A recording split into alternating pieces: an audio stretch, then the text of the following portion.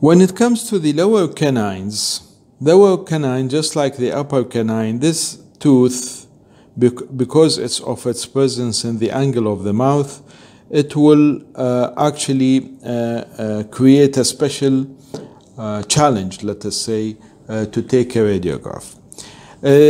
However, the idea is simple. All what you need to do is that you place the sensor in a way so that it will be behind the tooth exactly. But you have to give an inclination. This is if not you're not using the sensor holder.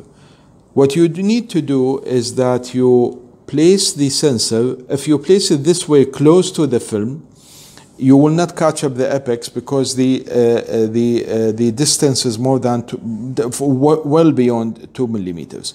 So all what you need to do, just like we said in the upper teeth, take it away and give it an inclination. So this is the position. This is wrong. Okay, you will not catch up the image here. Take it out, push it backwards, push the tongue, and never mention the tongue to the patient. Push it backwards and give it an inclination. So what you have done here actually is that you have reduced the area so that you will catch up the image. But here you will have a big angle that has been created. Here you have to be a little bit cautious. So what you do is, first of all, you direct your beam perpendicular on the tooth. Then you direct it perpendicular on the sensor, and then you direct it midway. So it will be on the angle bisector. This will minimize, or this will hopefully give you the same image without any distortion. What you can do though is, just like we used it, the cutter roll in the other teeth, you place a cutter roll in between the sensor and the tooth. Making sure that your reamer is extending without any interference from the cutter roll. See what happened here? The angle is reduced. So instead of giving a big extreme downwards like we did in the without the cutter roll, this is perpendicular on the tooth, perpendicular on the film, and a -15 will be quite enough to produce a good image. So the chances of distortion will be less, one. Second, the chances of irritation to the patient will be less, two. And the third thing is that you will prevent slippage of the sensor because of the presence of the slippery cover or disposable cover and the presence of saliva. So please always use the cutter rolls.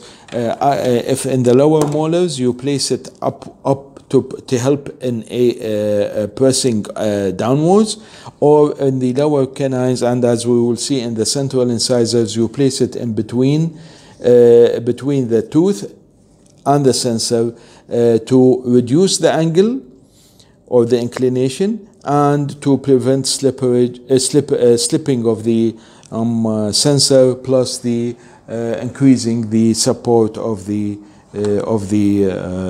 sensor against the tooth.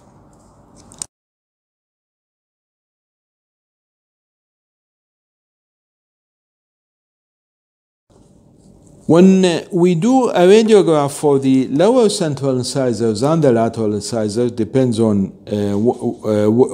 which tooth you're doing, the sensor is placed just like in the canine. It is placed behind the film.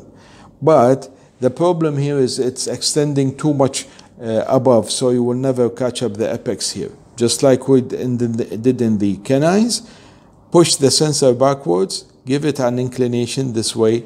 See, if you bring it too close to the film, you will miss the apex. But what you do is that you push it backwards and you incline it. Now you have reduced this free margin extending of the film above the teeth. When it comes to the angulation, perpendicular on the tooth, perpendicular on the film, and midway.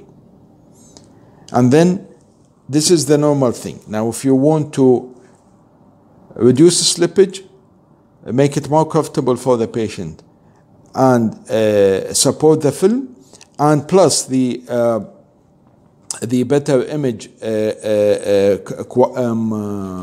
dimensions, you're going to place a cutter roll, avoid the reamer which is extending from the tooth, and place the sensor in this way. Now we have reduced the inclination, and we will do the same thing. The patient is going to support this way from the back, and 1, 2, and this is 3. Okay, so this is for the lower central incisors. So please always keep sterilized cutter rolls with you, and try to change them. This will also reduce the saliva which is present in the area, and as we said, it will aid and support, reduce the irritation of these rather plastic rough. It's not rough actually, but it is again a bit of irritation to the patient, and it will prevent slipping of the sensor.